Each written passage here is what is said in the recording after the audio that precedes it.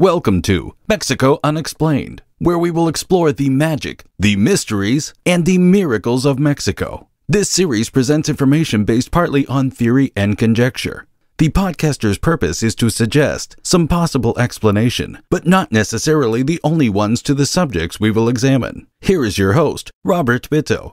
Welcome, and muy bienvenidos to episode number 204 of Mexico Unexplained, where we examine the magic, the mysteries, and the miracles of Mexico. I'm your host, Robert Bitto. It was a cold day in Florence, the cradle of the Renaissance. The year was 1698. Antonio Magliabecchi received a gentle tap at his front door. The eccentric book collector had a little window on his front door, which was unusual at the time, because he wanted to see who was coming first and then decide whether or not to answer the door.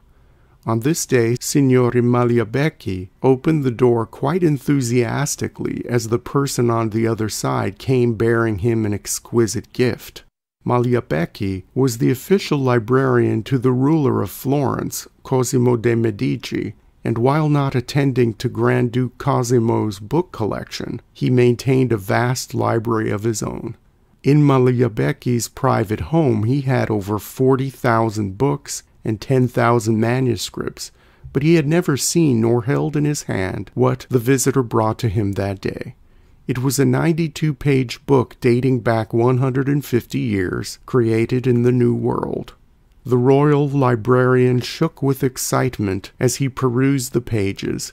He didn't know what to make of this work, but it would perhaps come to be the most unusual item in his entire collection. He could make out some of the scribblings throughout the book written in Spanish, but Magliabecchi wondered what the wonderful illustrations meant. There were pages of icons of animal heads, jaguars, rabbits, deer, and so on. This followed by elaborately decorated human figures. The book that showed up at Magliabecchi's front door that day would later bear his name and is known today as the Codex Magliabecchiano. Scholars know now that the rare book, created by Aztec scribes on European paper sometime around 1540, in the first decades after the conquest, is primarily a religious document. It is most likely based on a much older work dating back to a time before the Spanish, like so many other manuscripts from ancient Mexico that survive to this day. When Magliabecchi died in 1714 at the age of 81, he bequeathed his entire collection to the Grand Duke of Florence. The Grand Duke decided to turn Magliabecchi's very home into a library to keep the massive hoard intact.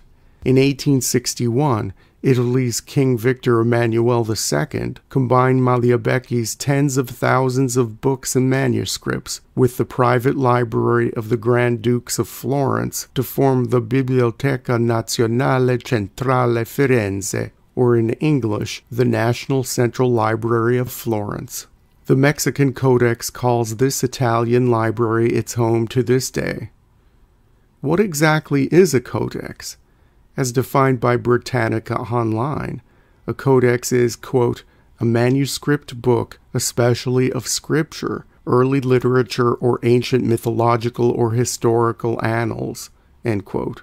In the Mexican context, codices are classified four ways. First, there is time of manufacture. Mexican codices are considered either pre-Hispanic or colonial.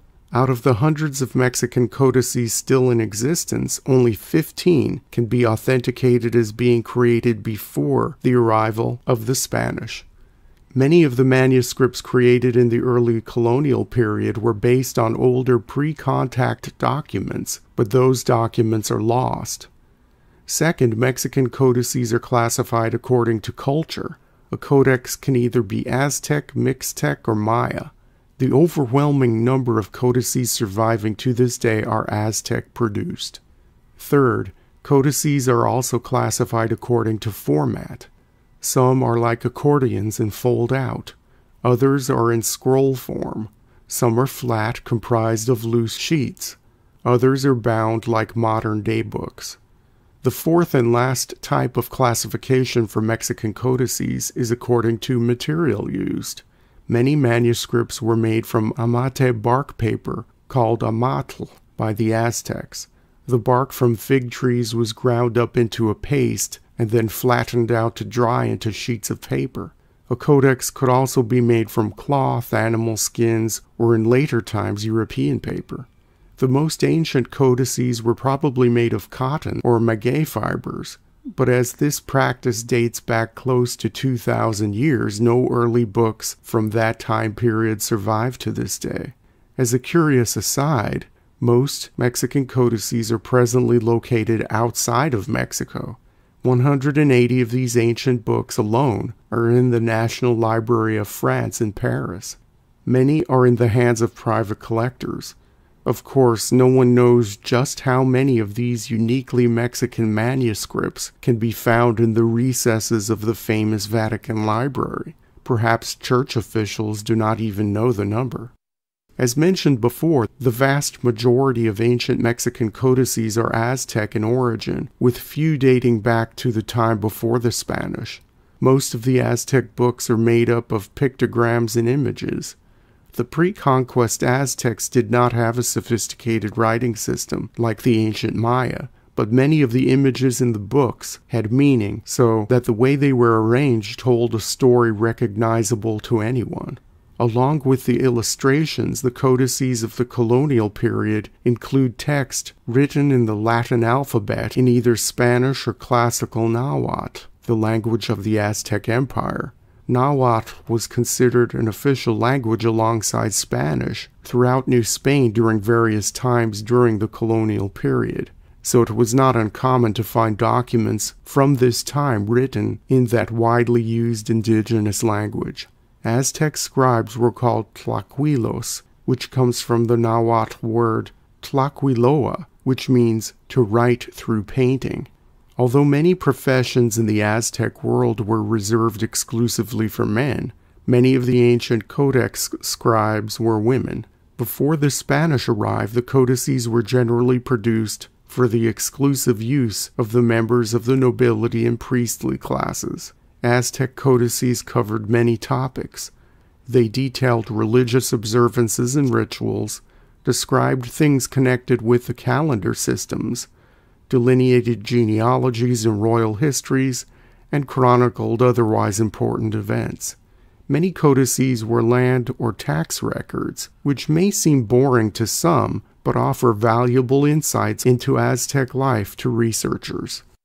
In the Aztec world, there were libraries of books maintained by the priests or ruling families. A library was called an amoxcalli, which combines two Nahuatl words, amox, meaning book, and calli, meaning house. The largest amoxcalli in the entire Aztec Empire was in the royal palace of the Kingdom of Texcoco, a subject state on the eastern shores of the lake of the same name. The wealthy rulers of Texcoco were known as poets and patrons of the arts. Early Spanish accounts tell of a library at Texcoco full of thousands of manuscripts from all over the Aztec Empire and beyond, an ancient Mexican equivalent of the Great Library of Alexandria. Curiously, there is absolutely no mention of the library or its contents found in any written records after the Spanish conquest. What happened to the Great Library at Texcoco Palace is anyone's guess. For more information about the Kingdom of Texcoco, please see Mexico Unexplained episode number 133. The often overlooked Mixtec people who lived in the lands now comprising the modern Mexican states of Oaxaca, Puebla, and Guerrero also had a codex tradition. The Mixtecs were one of the few civilizations in ancient Mexico to develop a writing system. They didn't have an alphabet, but their writing system was more logographic in that their characters and pictures represented complete ideas or words rather than sounds and syllables. One did not necessarily need to know the Mixtec language in order to read the codices written by Mixtec scribes. Like the Aztecs, the Mixtecs chronicled the lives of their rulers. They wrote down heavenly observations, described festivals and rituals, and compiled bureaucratic records having to do with taxation and land ownership. All Mixtec codices that survive are on deer hide, with much of the vibrant color still very much alive many centuries later. Two of these codices, the Vienna Codex and the Codex Xochnotal, date to the mid or late 1300s, over 150 years before the Spanish conquest, and long before the Mixtecs saw encroachment on their lands by the Aztec Empire. Only one known Mixtec codex is in Mexico. All the others are in European libraries and private collections. The Codex Colombino is housed in the National Museum of Anthropology and History in Mexico City.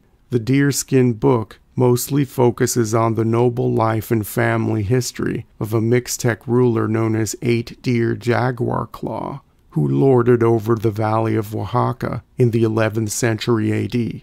The codex itself does not date back to the 11th century, but was created a few hundred years later. The Maya perhaps get the most attention of all the ancient codex makers for a variety of reasons.